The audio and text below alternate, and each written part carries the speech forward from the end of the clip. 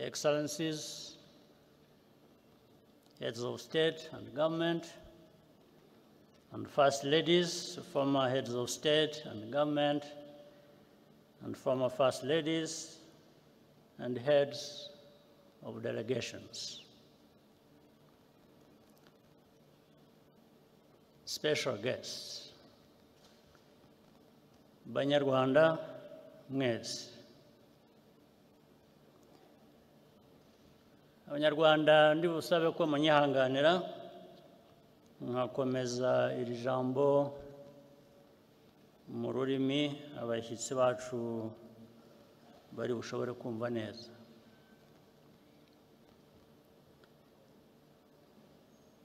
Today, our hearts are filled with grief and gratitude in equal measure.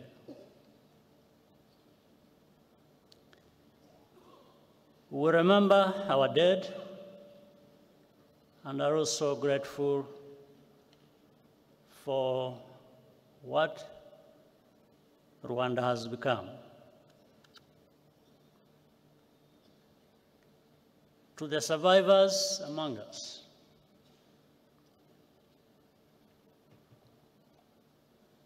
we are in your debt.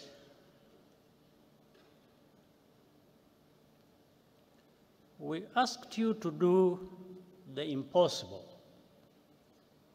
by carrying the burden of reconciliation on your shoulders, and you continue to do so, continue to do the impossible for our nation every single day, and we thank you.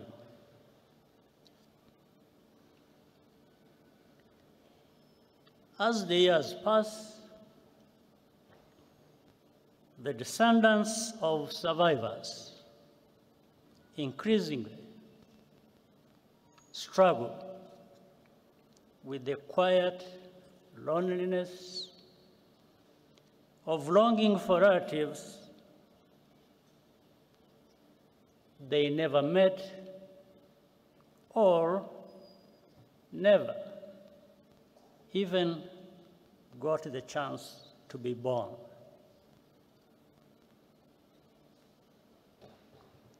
Today, we are thinking of you as well. Our tears flow inward, but we carry on as a family. Countless Rwandans also resisted the call to genocide.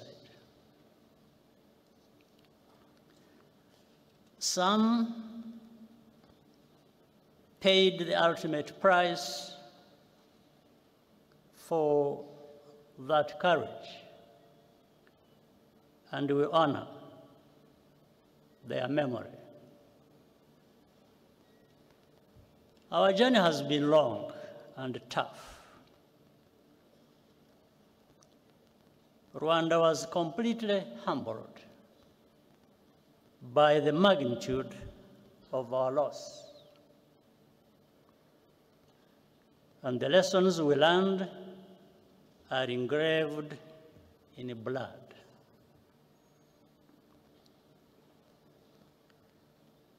But the tremendous progress of our country is plain to see, and it is a result of the choices we made together to resurrect our nation. The foundation of everything is unity. That was the first choice, to believe in the idea of a reunited Rwanda and live accordingly. The second choice was to reverse the arrow of accountability, which used to point outwards beyond our borders.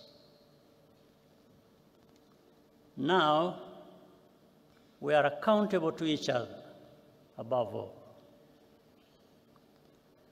Most importantly, we chose to think beyond the horizon of tragedy and become a people with a future. Today, we also feel a particular gratitude to all the friends and representatives here with us from around the world. We are deeply honored by your presence alongside us on this very heavy day.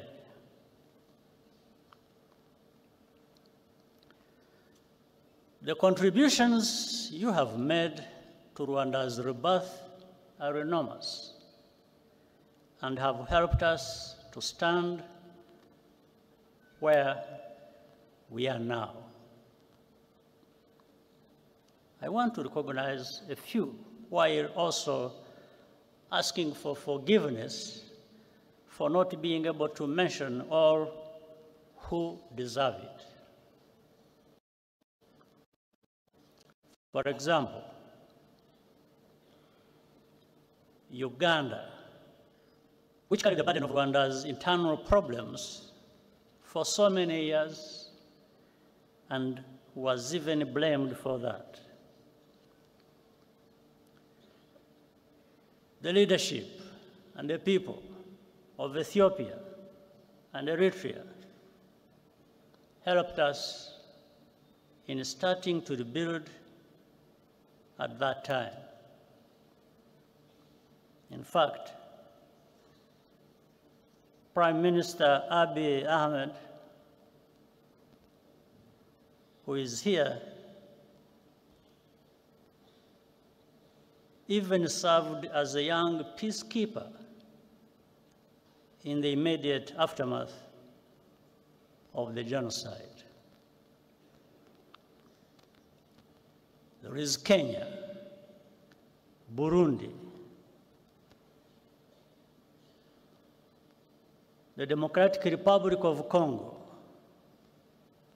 hosted large numbers of Rwandan refugees and gave them a home.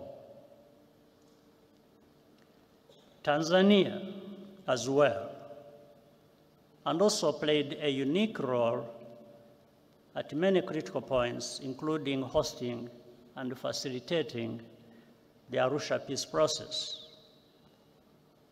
And here, I must single out the late President Julius Nyerere, who embodied the spirit which laid that foundation. The Republic of Congo has been a productive partner in rebuilding and more. Many of the countries represented here today also sent their sons and daughters to serve as peacekeepers in Rwanda. Those soldiers did not fail Rwanda. It was the international community which failed all of us, whether from contempt or cowardice. Among those here with us today, I salute the widow and daughter of the late Captain Mbaye Diagne of Senegal, who died a hero as he rescued many Rwandans from death. At the United Nations Security Council in 1994, moral clarity came from Nigeria, the Czech Republic, and even as far away as New Zealand. Their ambassadors had the courage to call the genocide by its rightful name and resist political pressure from more powerful countries to hide the truth. Ambassador Ibrahim Gambari of Nigeria and Czech Ambassador Karol Kovenda are here with us today, and we applaud you.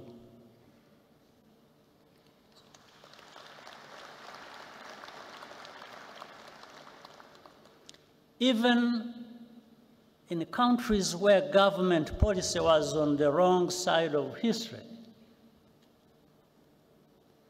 both during the genocide and even afterwards, there were always individuals who stood out for their honesty and humanity. We shall always be grateful.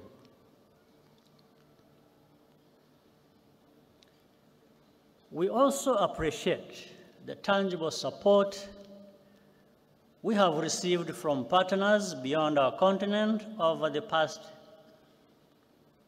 30 years. In Europe, the United States, Asia, and many international organizations and philanthropies. A notable example of solidarity came to us from South Africa. One among many. Indeed, the entire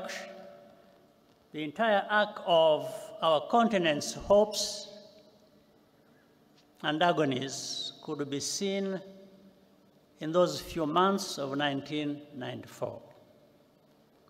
As South Africa ended apartheid and elected Nelson Mandela president, in Rwanda, the last genocide of the 20th century was being carried out.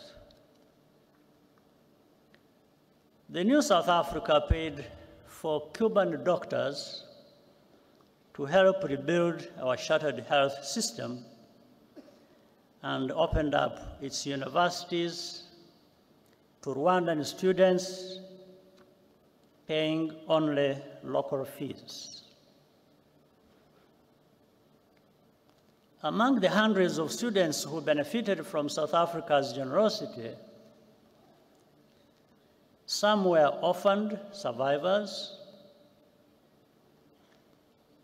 others were the children of perpetrators, and many were neither. Most have gone on to become leaders in our country in different fields. Today, they live a completely new life. What lessons have really been learned about the nature of genocide and the value of life? I want to share a personal story, which I usually keep to myself.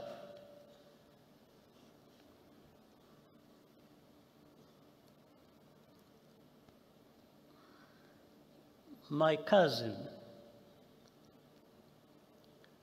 in in fact, a sister, Florence.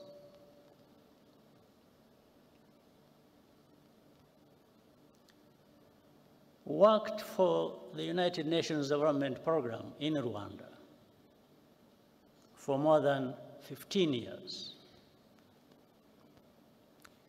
After the genocide started, she was trapped in her house near the Camp Kigali Army Barracks with her niece and other children and neighbors, around a dozen people in total.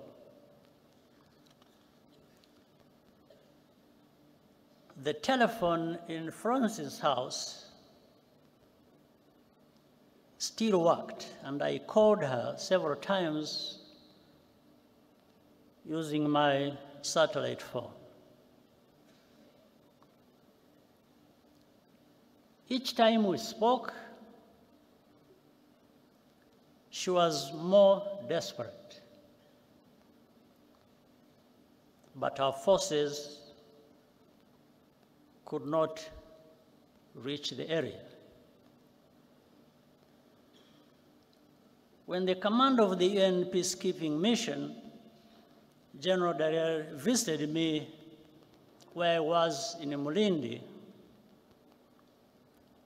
I asked him to rescue Florence. He said he would try.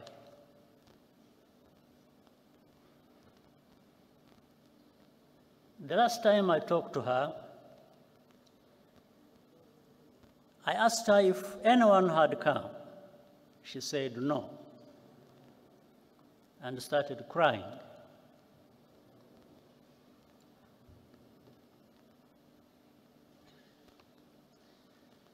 Then she said, "Paul, you should stop trying to save us. We don't want to live anymore anyway."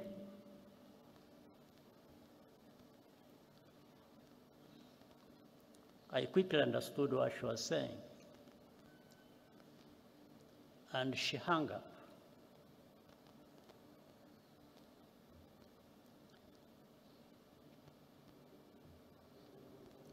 At that time,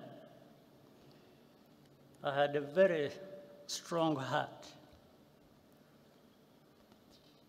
but it weakened a bit because I understood what she was trying to tell me.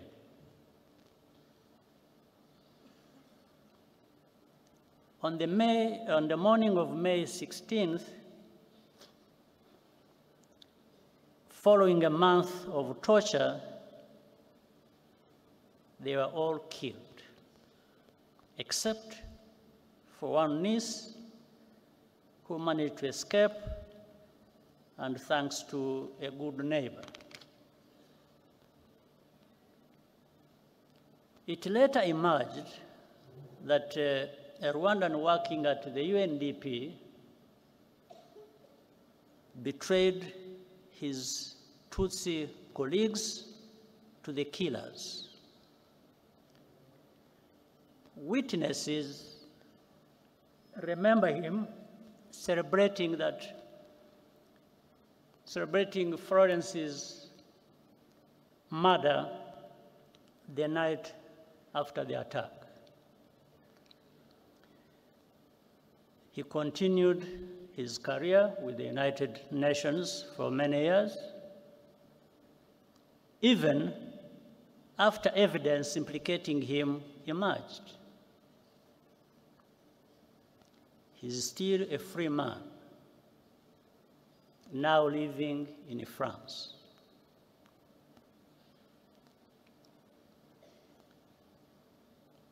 I asked General Dallaire what happened. He said that his soldiers encountered a militia roadblock near the house, and so they turned back just like that. Meanwhile, he conveyed to me an order from the United States ambassador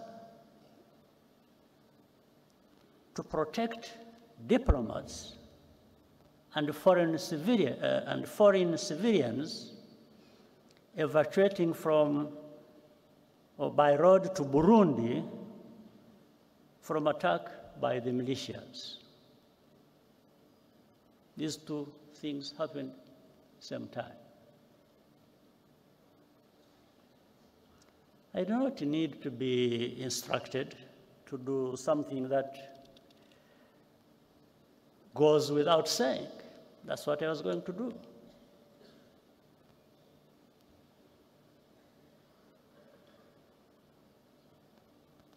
But the militias ran away, or rather peacekeepers ran away from militias, were manning a roadblock.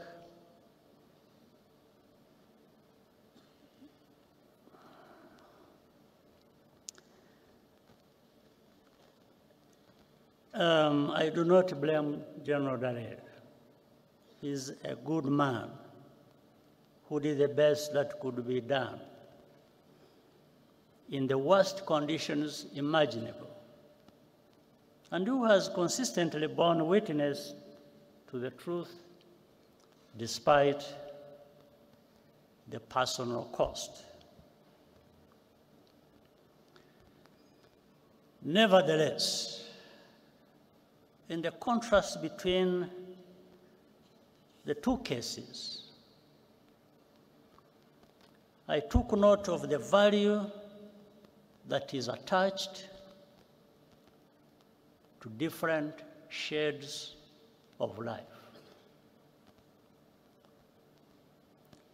In 1994,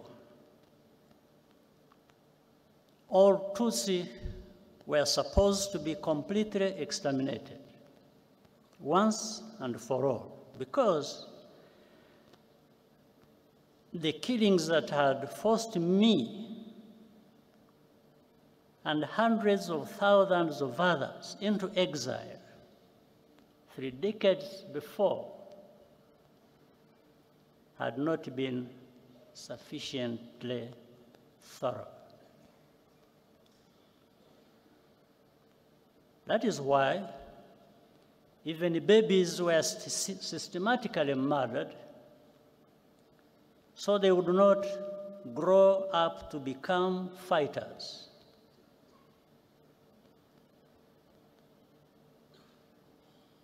Rwandans will never understand why any country would remain intentionally vague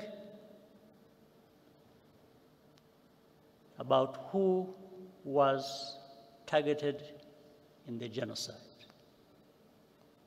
I don't understand it. Such ambiguity is in fact a form of denial which is a crime in and of itself, and Rwanda will always challenge it.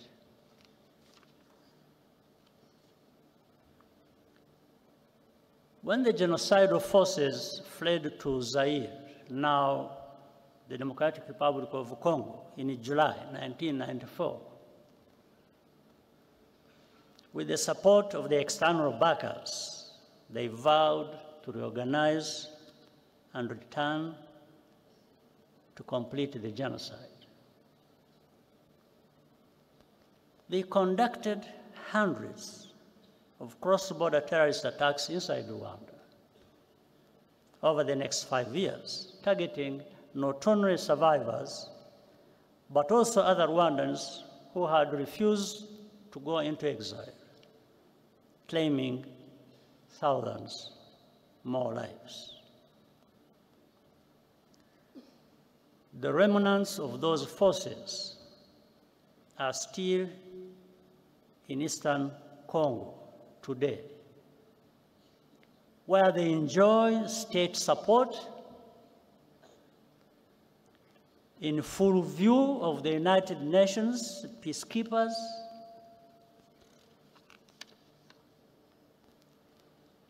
their objectives have not changed.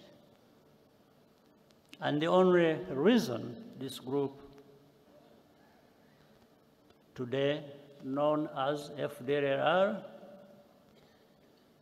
has not been disbanded is because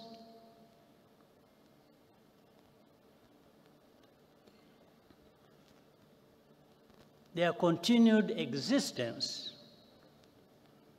serves some unspoken interest.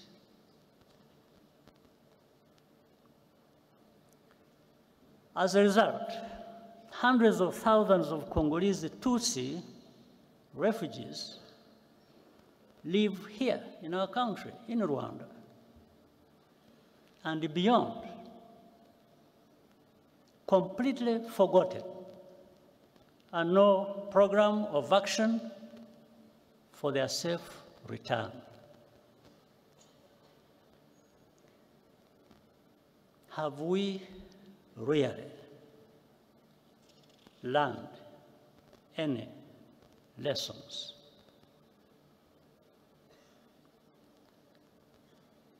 We see too many actors, even some from Africa, getting directly involved as tribal politics is given renewed prominence and ethnic cleansing is prepared and practiced.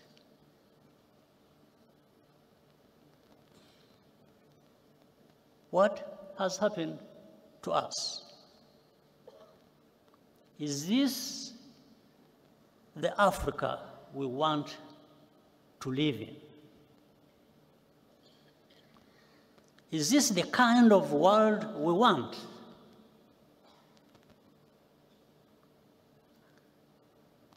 Rwanda's tragedy is a warning. The process of division and extremism, which leads to genocide, can happen anywhere if left unchecked. Throughout history, survivors of mass atrocities are always expected to be quiet,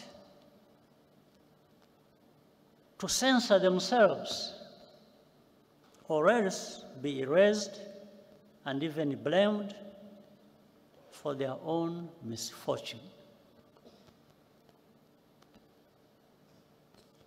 Their testimony is living evidence of complicity, and it unsettles the fictions which comfort the enablers and the bystanders.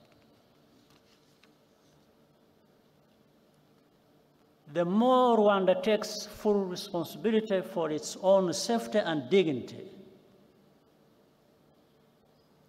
the more intensely the established truth about the genocide is questioned and revised. Over time, in the media controlled by the powerful in the world, in this world, victims are rebranded as villains. And even this very moment of commemoration is derived as a mere political tactic. It is not. It never has been. Our reaction to such a hypocrisy is pure disgust.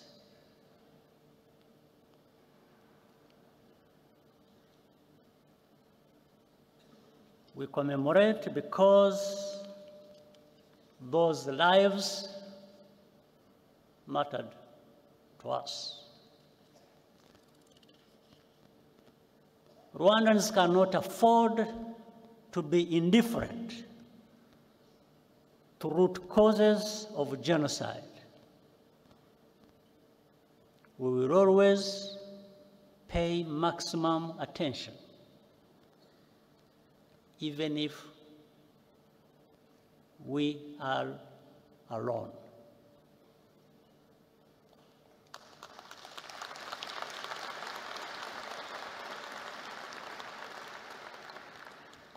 But what we are seeking is solidarity and partnership to recognize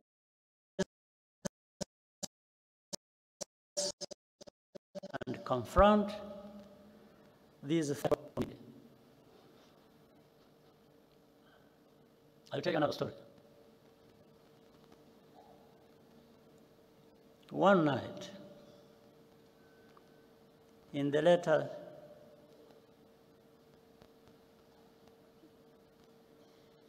days of the genocide, I received a surprise visit past midnight from General Dallaire.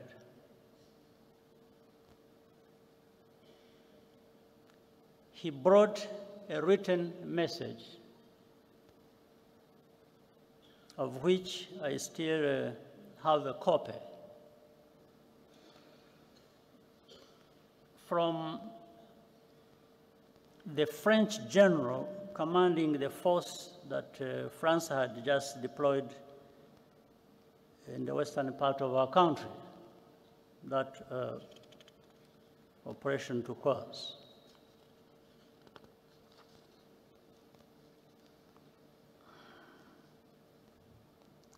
The message said that we would pay a heavy price, meaning those of us, the RPF, if our forces dared to try to capture the town of Butare, that is in southern part of our country. So, and General Dallaire gave me additional advice. He said, in fact, he warned me. He said that the French had attacked helicopters and all kinds of arms.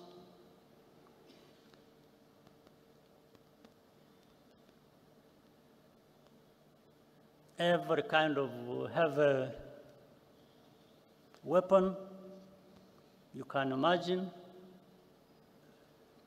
And therefore, we are prepared to use them against us if we did not comply.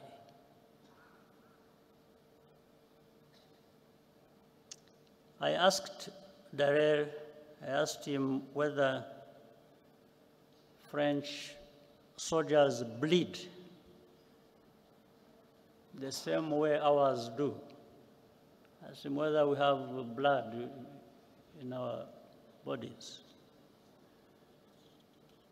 Then I thanked him and told him that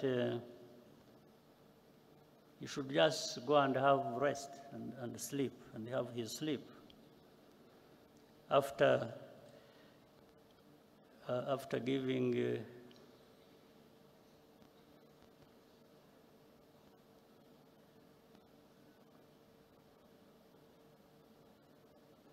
after informing the French that our response would follow, and it did.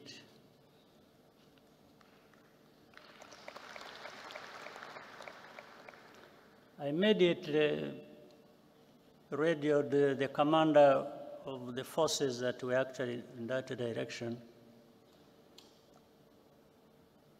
in that area, is called Fred Ibingira.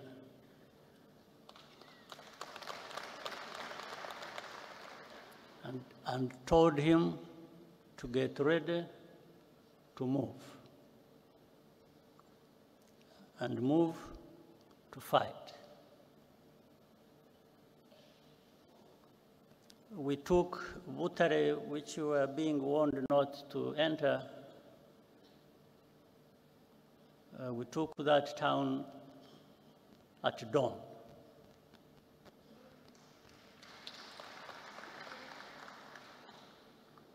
Within weeks, the entire country had been secured.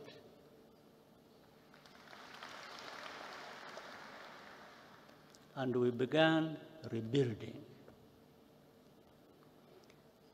We did not have the kind of arms that were being used to threaten us.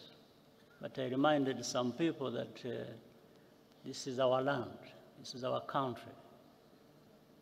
Those who bleed will bleed over it.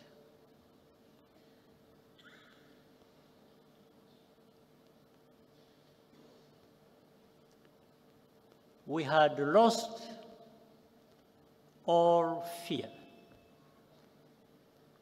Each challenge or indignity just made us stronger. After the genocide, we faced the puzzle of how to prevent it from recurring. There were three broad lessons we learned as a result of our experience. First, only we as Rwandans and Africans can give full value to our lives. After all, we cannot ask others to value African lives more highly than we ourselves do. That is the root of our duty to preserve memory and tell our history as we lived it. Second, never wait for rescue or ask for permission to do what is right to protect people.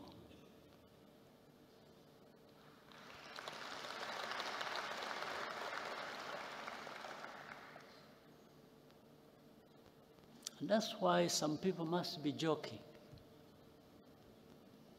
when they threaten us with all kinds of things and they don't know what they're talking about.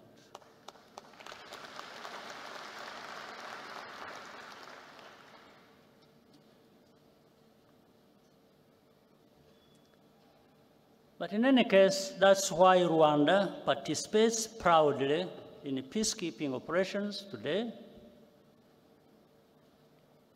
and also extends assistance to African brothers and sisters bilaterally when asked. Third,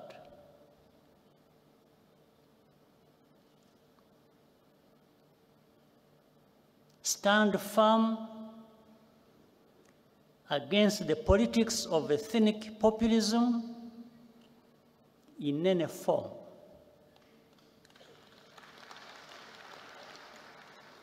Genocide is populism in its purified form,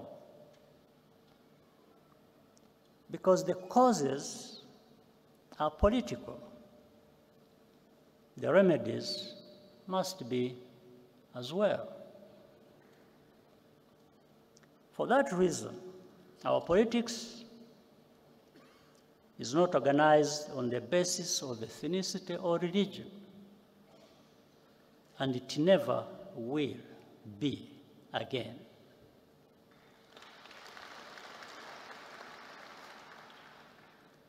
The life of my generation has been a recurring cycle of genocidal violence in 30-year intervals. From the early 1960s to 1994, to the signs we see in our region today in 2024. Only a new generation of young people have the ability to renew and redeem a nation after genocide. Our job was to provide the space and the tools for them to break the cycle, and they have.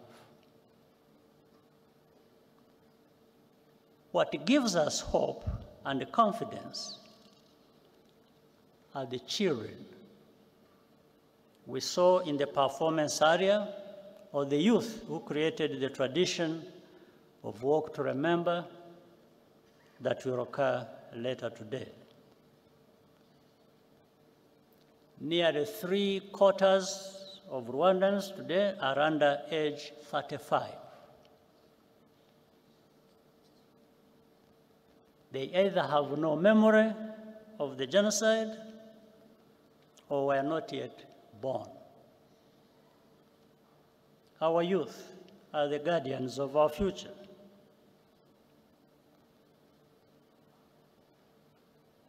And the foundation of our unity, with a mindset that is totally different from the generation before. Today, it is all Rwandans who have conquered fear. Nothing can be worse than what we have already experienced. This is a nation of 14 million people who are ready to confront any attempt to take us backwards.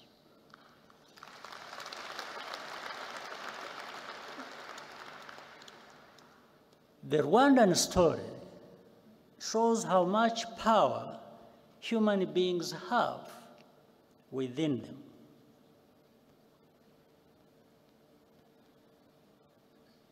Whatever power you do have, you might as well use it to tell the truth and do what is right.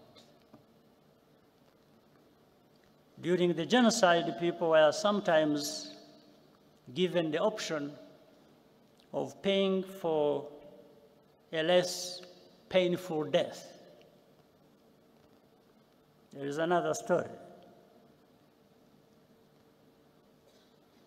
I learned about at the time, which always sticks in my mind, about a woman at a roadblock in her final moments.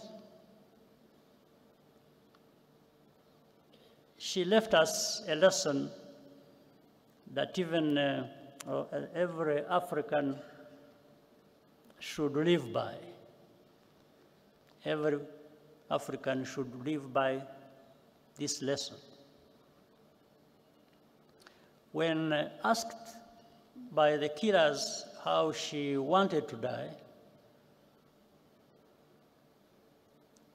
she looked them in the eye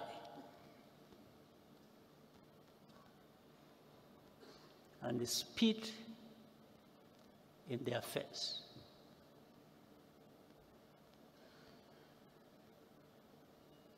Today, because of the accident of survival,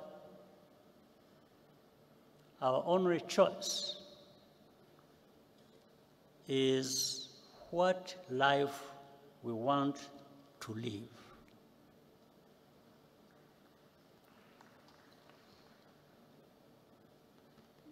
Our people will never, and I mean never,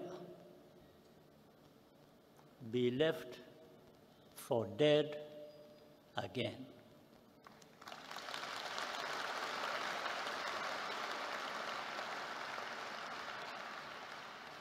I thank you.